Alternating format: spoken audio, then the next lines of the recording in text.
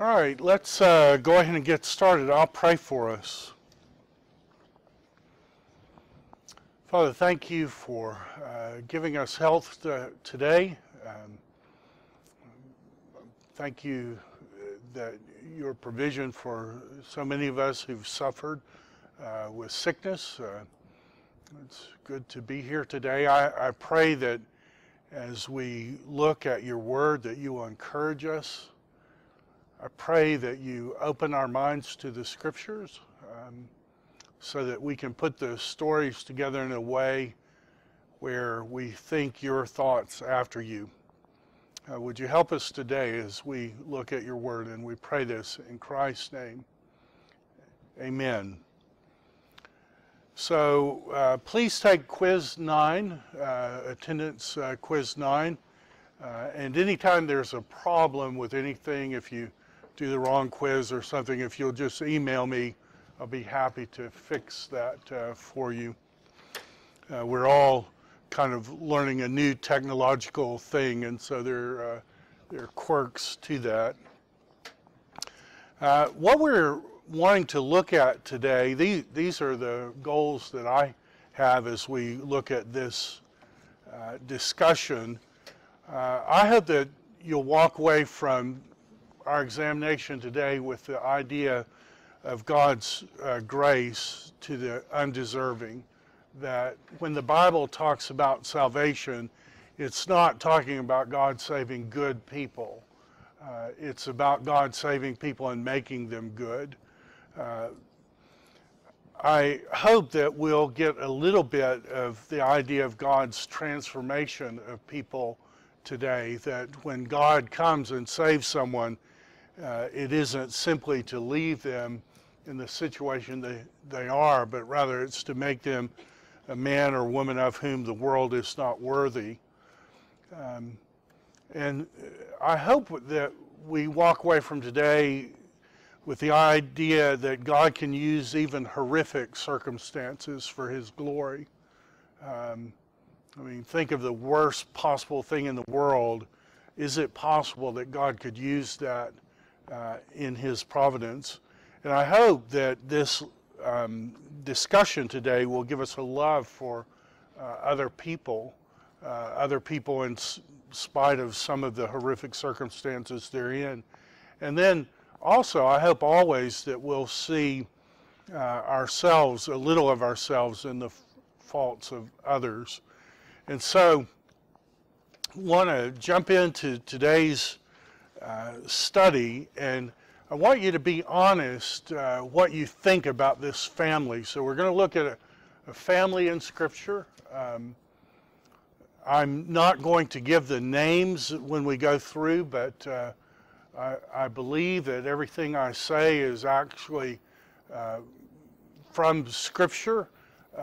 If we get to the end and you have some questions, please ask, and I'll go give the evidence that I've found convincing for each of these things. But I want you to ask the question, what do you think about this family? And so I want to tell the story this morning of a man. And what we know about this man is that he and his family were idolaters. That is, in a time where people should have been worshiping Yahweh and obeying Yahweh, this man and his family chose not to do that. They decided that rather than worshiping Yahweh, they would worship idols. And what we know about what kind of idolaters they were is that they belonged to what's called a fertility cult. Now, the reason we know that is because this man and all his family, or the vast majority in his family, had fertility cult names. They were so into this fertility cult worship that all their names are related to that. And if you don't know what a fertility cult is a fertility cult is a place where people use sex, and usually it's a very perverse form of human sexuality, to worship God. Some people call it sympathetic magic, where people would do outrageous sexual things on earth in hopes of inciting the gods above to lust, and if they copulated, then fertile families would happen on the earth and fertile crops. And when I say perverse human sexuality, the deities of a fertility cult included Baal and Asherah. That was the man and the woman. And then Asherah had a son, Baal, and Baal had a daughter, Ashtoreth, and he had a sister, Anat. Well, in fertility cult worship, Baal and Asherah, and you may have, when you've read the Old Testament, read about Baal and Asherah, they're lovers in this fertility cult. And Asherah is Baal's mother. So a mother and son, as part of this fertility cult worship, were lovers, and Baal and Anat were lovers, and Baal and Ashtoreth were lovers. Eventually, this fertility cult worship included the murder of young children as part of this perverse worship. And when people, what we know of these places of worship is that when people would go and worship these gods, that they would observe priest and priestess mimicking these relationships. And so when I say that this man and his family have fertility cult names, they were so into this fertility cult worship that all their names are related to that kind of debauched worship. We're told in the text that they live in a place called the City of Lights, the enlightened city, and if we do research on that city, what we would find out is that there were tens and tens and tens of thousands of people there, and they worshiped a moon god who was called Sin, and that involved with this worship of the moon god Sin, there was massive human sacrifice. So think of a family utterly debauched by sin, whose form of worship included some of the most outrageous things you could even imagine. And what we know about this man is that he and his family had turned to that kind of paganism while Shem was still alive. In other words, Shem is one of Noah's 3 sons. The world had become particularly debauched in Noah's day. God said, I'm going to judge everyone. He did. There are 8 people who made it through the flood, Noah and his 3 sons, and then Noah's wife and the 3 sons' wives. And while Shem was still alive, this man and his family decided not to worship Yahweh, but instead to follow this pagan fertility cult. So it's a little like today if you met a family and they introduced the children and said, this is Joseph, this is Francis, this is Mary, this is Ignatius, this is Benedict, this is Loyola. You would say, they're Catholics, right? And if you met someone and they said, well, this is my son Calvin, and this is my son Knox, and this is my son Thomas Watson, and this is my little girl Idolette. Idolette is John Calvin's wife, if you don't know. You might say, oh, those people are Calvinist. Well, when we come to this man and his family, and we hear the names, what we're hearing is just an absolute commitment to fertility cult worship. And where Scripture says that is in a verse. It says, "Thus says the Lord God, long ago your fathers lived beyond the Euphrates. X, the father of Y and Z, they served other gods." So these people who are in Israel's genealogy were not inherently good people. They weren't sinless people. They weren't people that you would look at and say, wow, what a potential family. These were people who had problems and who had massive problems. And what we know about this man is that he had 3 sons. And what his son's name, this guy, his name may mean something like mountain man, or if it comes from a different root, it could be related to the word conception. We don't really know. We'll call him mountain man for short. This guy's name means snort, like a donkey snort. That was his name. That seems like a strange name to me, to name a child. Perhaps it's a fertility cult name. This guy's name means one of 2 things. It could mean the gazelle. If it means the gazelle, it has to do with the fact that the gazelle was associated with fertility cult worship. When I look at this man's name in Hebrew, to me, it looks like the word she shines. And there are scholars who think that that's what his name is, and if it means she shines, then it probably has something to do with moon worship. They're worshiping the moon goddess as part of this fertility cult, and so this man, even though it's a man, his name means she shines. So we have the mountain man, snort, and then we have very much a fertility cult name, Big Daddy. So we have mountain man, snort, and Big Daddy. And they're idolaters. They're committed to fertility cult worship.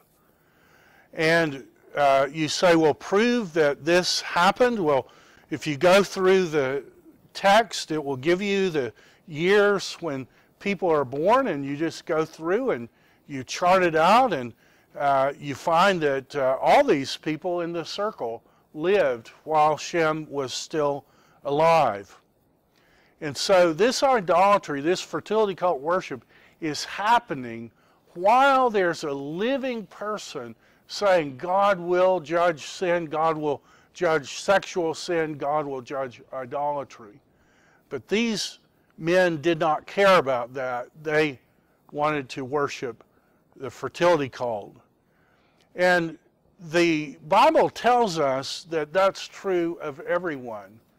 The Lord looks down on heaven on the sons of Adam to see if there are any who understand, any who seek after God.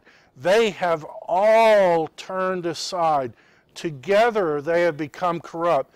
There is none who does good, not even one person. So when you're thinking about the families that God saves, the option that you do not have in terms of, well, why does God interact with that one family? The one option you don't have is that somehow that family is good while everyone else is bad. The text is telling us there's not even one person. So when we start looking at what God is doing and God doing with families, the idea that somehow a family wasn't bad while everyone else is bad, that's just not an option biblically. So this man and his family are idolaters. They're fertility cult worshipers. They're doing this while Shem is alive, and Mountain Man has excuse me, a son and 2 daughters. And this is what we know about the son and two daughters. This guy's name means cover up. Now, why in the world would you name a baby cover up? The concealer, the one who hides things. Perhaps we're going to see in the story, this girl's name is something like Queenie. And the reason she's called Queenie probably is because in fertility cult worship, the full moon is called the Queen of Heaven. And so she is given that fertility cult name. Actually, I think this girl is Queenie. The other girl's name is Poorer. And we don't know why she's called Poorer. Some people think it has to do with perfume or something like that. But we have Cover Up, Queenie, and Poorer. And these are the three sons, the three offspring of the mountain man. What we know is that the mountain man dies and that Queenie marries Snort. Now, tell me what the relationship of Queenie is to Snort. Snort is her uncle. She marries her uncle. Now, what does the Bible say about marrying your uncle?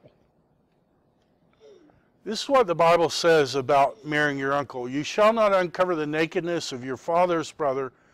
That is, you shall not approach his wife. She is your aunt. Same thing the other way. Then it says, do not make yourselves unclean by any of these things. And the list is included things like don't have sex with your daughter, don't have sex with your mother, don't have sex with your sister, don't have sex with animals. That's kind of the list. And it says, do not make yourself unclean by any of these things, for all these, the nations I am driving out before you have become unclean, and the land became unclean, so that I punished its iniquity, and the land vomited out its inheritance. So Leviticus 18 lists a bunch of things that God doesn't want to happen within human sexuality, and one of those things is don't marry your aunt, don't marry your uncle. Now, what's really interesting to me about that, just right off the bat, is that Moses wrote this. And Moses' father married his father's aunt. Which means that the person who wrote these laws is saying up front that the union that produced him was an illegitimate union. That seems really interesting to me. So here's what we have in this family. Mountain Man dies, Queenie marries Snort, and they have a kid, and they name the kid Whitey. And the reason they name him Whitey is probably because of this fertility cult, the white of the full moon. So it's like the Queen of Heaven, Whitey, cover up, marrying your aunt, your uncle. These people weren't just idolaters, they were committed to that kind of worship of God. And then we get to the really interesting part of this story. Cover Up has two girls, and the girls do something with their father, and it's so bad that they won't even list the names of the two girls. All we know in terms of their names, excuse me, is the big one and the insignificant one. That's the two names that they're given. And this is what happens. There's a catastrophe in the story, and these two girls believe that there are no human beings left on the earth. And they want to have children. And the only person who's alive is their dad. And they know their dad will never go for it. So what they do is they concoct a plan that they'll get their dad a little drunk, not so drunk that he's incapacitated, but drunk enough where his inhibitions are gone, and they each decide to sleep with their own dad. And two kids are born. And the names of those kids are amazing to me. So the big one sleeps with dad, and when she has a baby, she decides to name that baby from dad.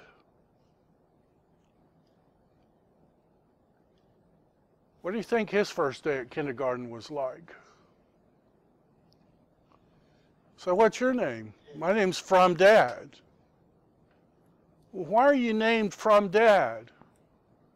Well, because my granddad and my dad are the same person. And because my mom's actually my half-sister. Wonder what his first day at kindergarten was like. So the insignificant one sleeps with dad, names the boy my kinfolk. Huh. Those are some interesting names for two kids. Cover Up has two sons/grandsons, and they're named From Dad and My Kinfolk. Now, is that a prohibited union in the Bible? Absolutely, that's a prohibited union. None of you shall approach any one of his close relatives to uncover nakedness.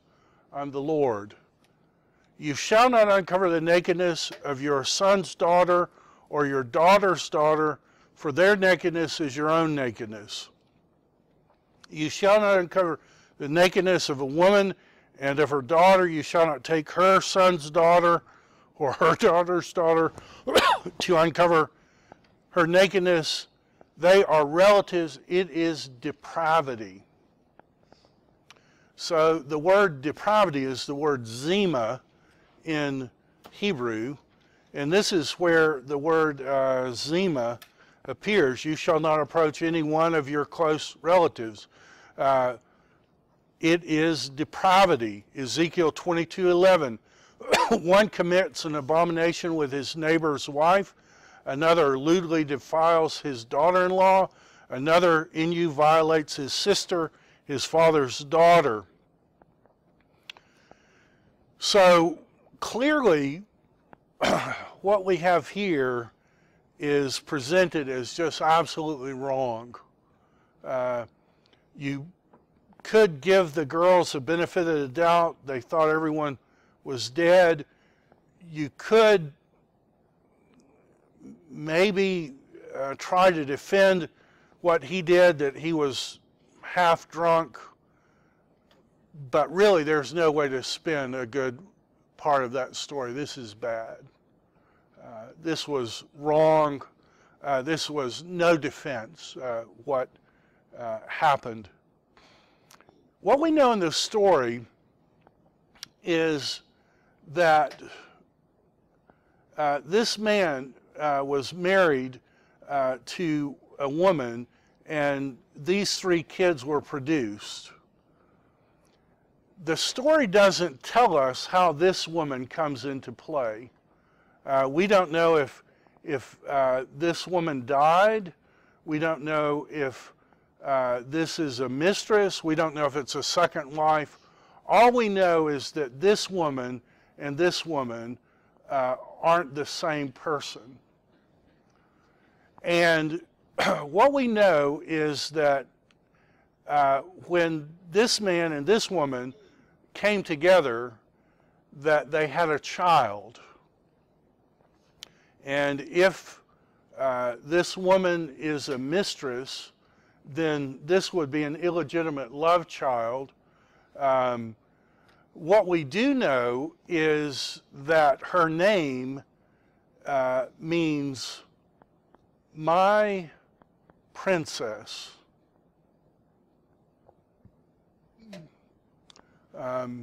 If this is some illegitimate love child, the man, while not acknowledging her as a rightful daughter, would give her the name my princess, or perhaps it's the mother giving that. What we do know is that my princess is about 10 years younger than this person. So we have Mountain Man dies. He fathers Queenie, Poor, and Cover Up. Cover Up ends up fathering children from his own daughters. This prohibited union produces a man named Whitey.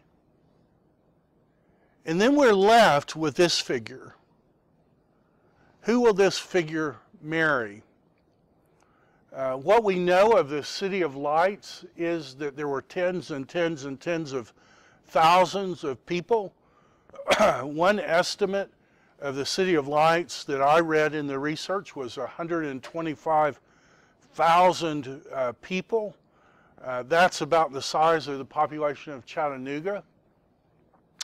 I don't know where those numbers come from. I'm at the mercy of the scholars at that point. But imagine someone living in Chattanooga and they're lonely. They would like to be married. And, you know, the thing, if he wanted to do what his brother had done, he would marry this girl whose name is Poorer. Many people try to make the story say that that's what he's done. That's not what the story says. The story says that he married his sister, who was 10 years younger than he was. Same father, different mother. Now, if you think about that, if he's 25 years old, we have no idea how old he was, but she would be 15. If that seems a little odd, he would be 30, she would be 20. We don't really know what happened, but we know that while living in a city of perhaps 125,000 people, that the one woman that he could not live without was his half-sister.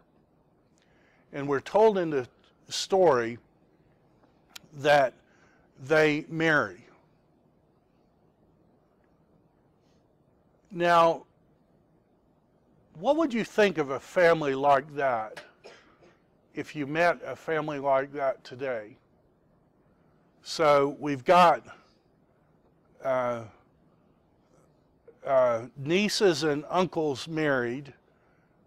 We've got fathers who father children with his own daughters. We've got an incestuous marriage that produces this guy Whitey, and then we have a man married to his half-sister. What would you think if you met a family? I mean, what would you think if you met someone, you fell in love, you went to kind of the family reunion, and they started introducing these people to you and their relationship? What would you think of that family? Would it cause you to have second thoughts?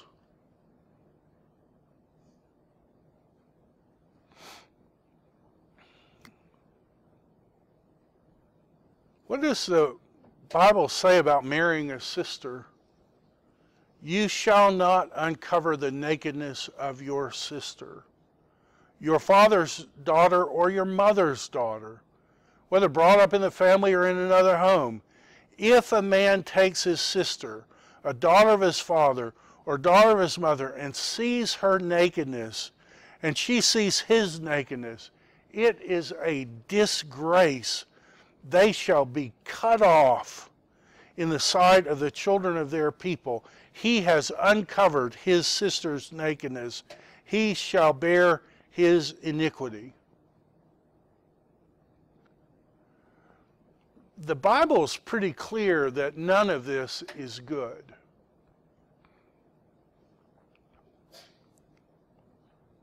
Cursed is anyone who lies with his sister, whether daughter of his father or daughter of his mother. This is part of the covenant blessings and curses. You have about 300,000 men on two mountains about a mile apart. So think of Neyland Stadium at University of Tennessee times 3, and the people are shouting out the things that will get you blessed and the things that will get you cursed.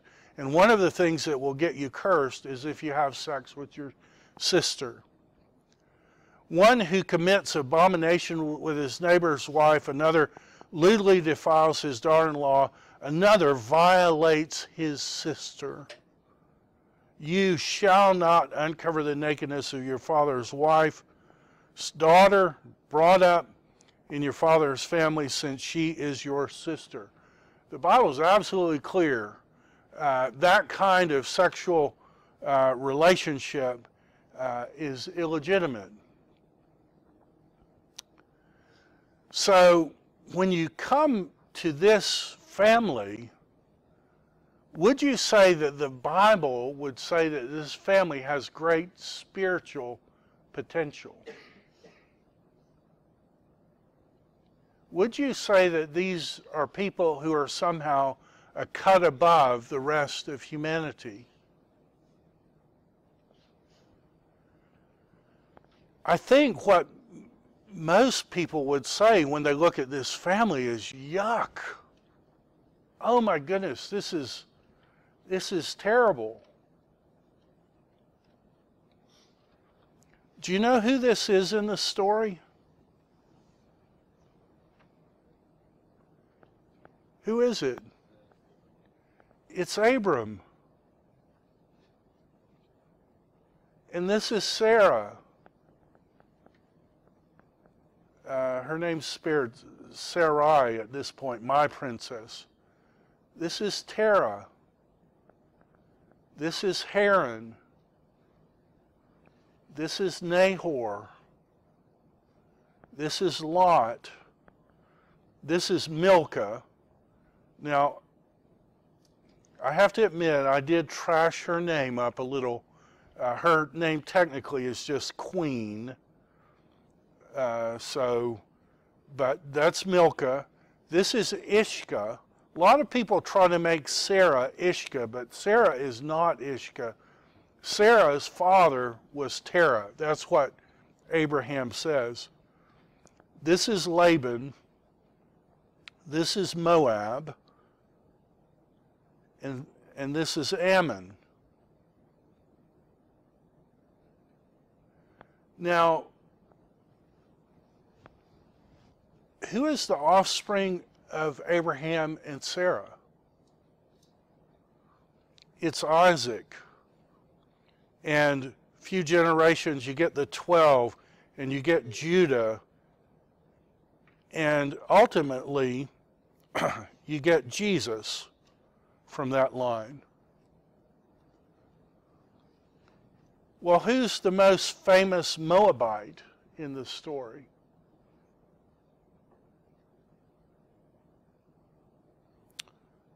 Remember, her name's Ruth? And she ends up marrying Boaz. And Boaz and Ruth are David. So these two lines are actually coming together in the person of Jesus. And while we're talking about Ruth for a minute, you know Ruth is a foreigner, right? And her mother is Naomi, and she has her sons intermarry with pagans, intermarry with Moabites. And the sons die, and she tells the two girls, you need to go home and find other husbands. And one goes, but Ruth says, your God is my God, and may God do to me just horrible things if anything but death parts me from you. And you think, wow, that's great. That's great. But do you remember the advice that Naomi gives to Ruth when they realize that there's a man, Boaz, who might be their kinsman redeemer? Do you remember the advice that Naomi tells Ruth? She says, wait until his heart is merry with wine. Wait till he's out in the middle of nowhere. Make sure you take a really good bath. Make sure you use lots of perfume. When he's good and drunk out in the middle of nowhere and by himself, uncover his feet. That's probably a euphemism. And then Naomi says he'll tell you what to do. Doesn't that kind of sound exactly like this story all over again? So Boaz wakes up. The text says his heart was merry with wine. Boaz is so smitten in love with Ruth that when the opportunity avails itself, he gets married the next day. Okay? You tell me, how eager are two people to be married if they get engaged and the next day at 3 o'clock they're married? Are they kind of eager to get married or kind of not eager to get married, would you think? I'm going to say he's pretty eager to be with Ruth. She's a beautiful woman. She comes, uncovers his feet. He's half drunk. They're in the middle of nowhere. And you know what's going to happen. You've seen it on HBO 1,000 times. Saxophone music's going to start playing and they're going to pan to the fireplace and you fill in the gaps. Right? And Boaz says, no, it's not right for us to be together. There's another who has a right to marry you. If he marries you, fine. If he says no, we'll get married tomorrow. Boaz kind of tricks the guy, offering land first, and he says, oh, by the way, you get Ruth. And he says, no, I can't do that. So Boaz and Ruth marry, and then out of that line ultimately comes Jesus.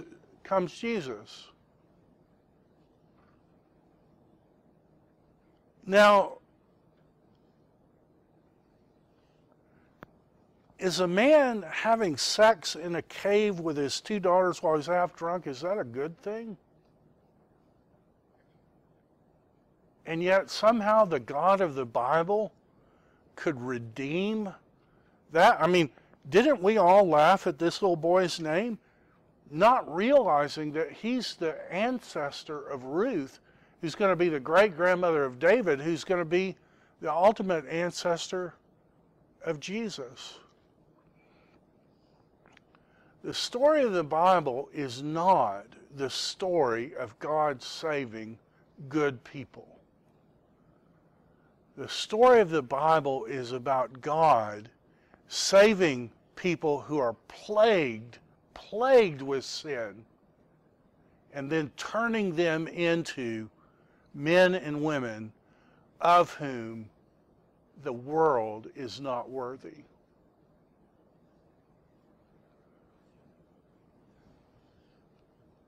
That tells me that the story of the Bible is a story of hope. When God comes to Abram, he says, "Go for your country, from your kindred, from your father's house to the land I will show you. I will make you a great nation." If you were God, would you be tempted to say that to a man who was married to his half-sister and who had spent 70 years of his life worshiping in a fertility cult, where when they went to church they watched people have outrageous sex, hoping that they could somehow lure the gods into procreating so that they could be fertile? God says to that couple, "I will make you a great nation. I will bless you. I will make your name great so that you will be a blessing. I will bless the one who blesses you, and the one who dishonors you I will curse. And in you all the families of the earth will be blessed." God did not pick Abraham because he was good. God picked someone and chose to make them good. The story of the Bible is a story of God's grace. In the New Testament, we see that, "Consider your calling, brothers. Not many of you were wise according to worldly standards. Not many were powerful. Not many were of noble birth. But God chose what is foolish in the world to shame the wise. God chose what's weak in the world to shame the strong. God chose what is low and despised, even the things that are not, to bring to nothing the things that are, so that no human being might boast in the presence of God." And because of him, that is, because of God, you are in Christ Jesus, who became to us wisdom from God, righteousness, sanctification, redemption, so that, just as written, "Let the one who boast in the Lord." How should we think of redeemed Abraham? I think we should think of Abraham this way, that before God's grace, Abraham was a really, really, really bad person. Sarah was a bad person. The whole family were bad people. But the scriptures say if anyone is in Christ, he is a new creation. When God's grace came to Abraham, it changed who he was. The old passed away, the new has come. Paul can even say, "So now no longer am I the one doing it, but the sin that dwells in me." Abraham was changed by God's grace. Did he still have sinful tendencies? Absolutely. We're going to see that in his life. He still messed up. He still did things wrong, but at the core of who he was, God had given him a new heart. He was a different person. Jesus says that which is born of flesh is flesh. When we see Abraham apart from God's grace, what we see is fallen flesh, and he's like everyone's fallen flesh. But when God began to interact with him, he was born of the Spirit. And so we see things like Abraham believed God, and it was counted to him as righteousness. And we hear in Hebrews 11:38 of Abraham, the whole cosmos was not worthy. God came to a man who was married to his half-sister, who was from a family of fertility cult worshipers, who was an idolater, and God changed him into someone new. That's why he changes his name ultimately. He says, don't call yourself Big Daddy anymore. Call yourself Avraham, father of a great nation. And he says to Sarah, he says, you are not Sarai anymore, my princess, maybe some kind of little love child name. He says, your name now is Sarah, which means the Lord's princess. This is a couple that had been looking for fertility through all the wrong ways, and God says, I'm going to make your offspring like the sand of the seashore. I'm going to make them like the stars that no man can count. And so what we have is these two lines coming together and ultimately producing Jesus, the God-man. And it can say of Jesus, for by a single offering he has perfected for all time those who are being made holy.